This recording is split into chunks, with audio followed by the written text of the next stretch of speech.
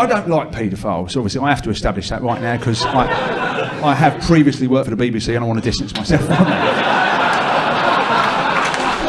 Funny is just funny, and the stuff that some people might take offence to, I would defend every line that I do to the hilt. For other comics now, you know, they're self-censoring, more so for work reasons, etc. I mean, there is this kind of reverse McCarthyism, which is if you have a view which is anything but slightly to the left of Stalin, you are a Nazi or a fascist or a racist.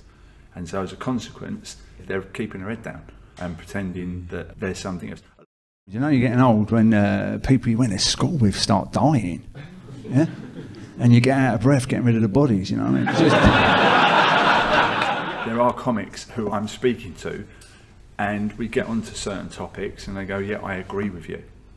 But they won't say it outside of certain circles for fear of basically being tarred and possibly losing work. I was born in the East End, I've lived there all my life, and I moved out of London because London was getting a bit too stabby for me. And,